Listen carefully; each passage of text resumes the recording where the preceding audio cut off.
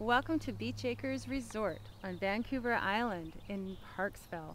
There's a lot of history at Beach Acres Resort, but it goes back even further from a resort, as the original estate home was built in 1921, and it was designed after a lodge in Scotland, and it was built by a man named Matthew Beattie, and he built it for his wife Evelyn.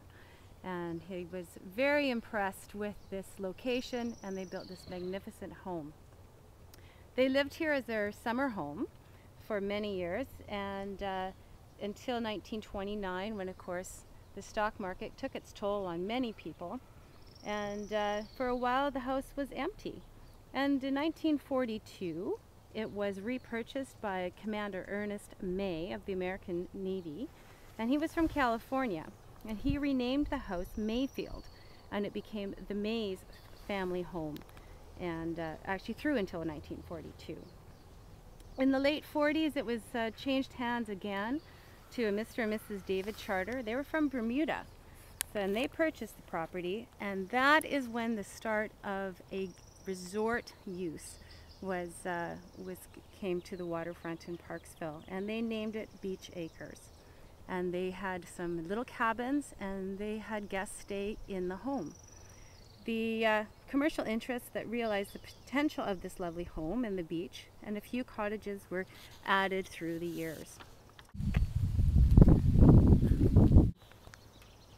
In the 80s, Beach Acres again saw some economic decline, and the resort was closed. And it wasn't until '86 when the resort was reopened and was put together as a strata-titled property, and it was one of the first strata-titled rental pools ever in British Columbia.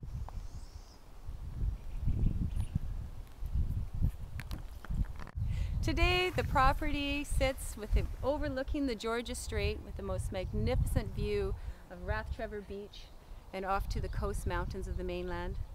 The 23-acre property is still pretty much as it was when Matthew Beattie bought it and fell in love with the property and brought his wife Evelyn here, with many of the original plantings and trees.